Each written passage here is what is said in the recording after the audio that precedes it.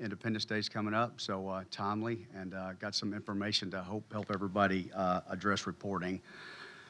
So we're going to start with the same thing we want to impress on people every year. Fireworks are illegal in the city of Fort Worth. The possession, the use, the sale of fireworks is illegal, except for the permitted shows, which we're going to encourage you to seek out. The other thing is they're dangerous. And I know that message can kind of start sounding like background noise, but Matt and I were just talking about the injuries, the catastrophic injuries that we see every year, and we really want that message to be renewed when we speak to it and have folks pay attention. The other thing is we can predict that fireworks are going to be a problem over the holiday period. So we specifically work, it's a citywide effort. We bring everybody together and we try to set up a task force and a system to handle this.